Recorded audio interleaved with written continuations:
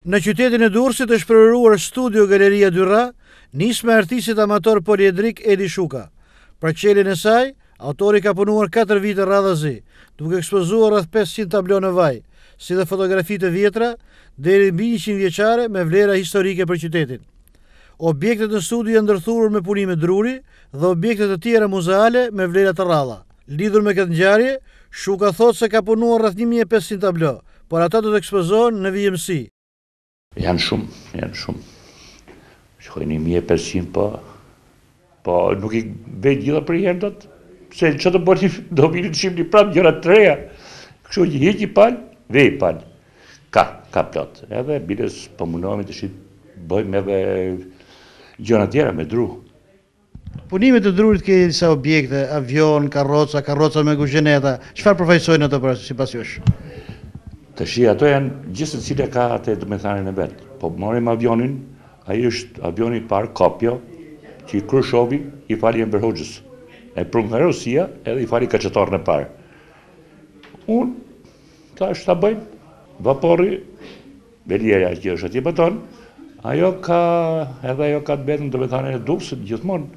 Është qytet i barkave, qytet i tregtisë që Durrësi ka punu me ato barka. Karroca me kuzhineta është për ne. Ka le bëjnë me atë lushim, s'kishim lojnë atjere ne. Sot i kene të gjithë. Po atëherë vetëm karroca me kuzhineta njifshim. Edhe kuzhinetat ku të ngjeshim.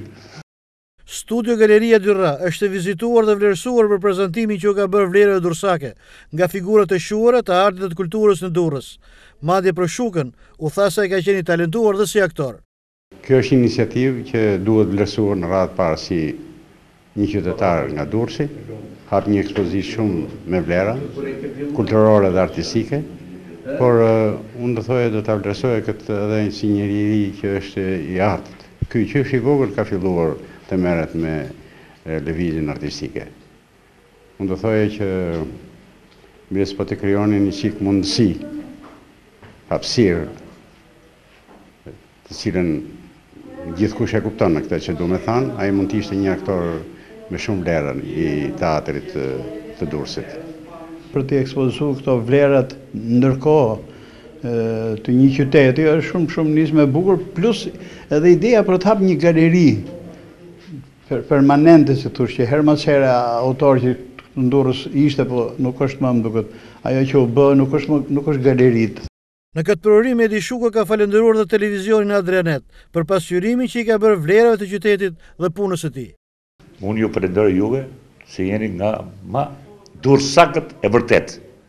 Shumë faleminderit që vini dhe më keni ndjekur mbrapa për çdo lloj veprimtarie dhe aktiviteti që unë kam kriju.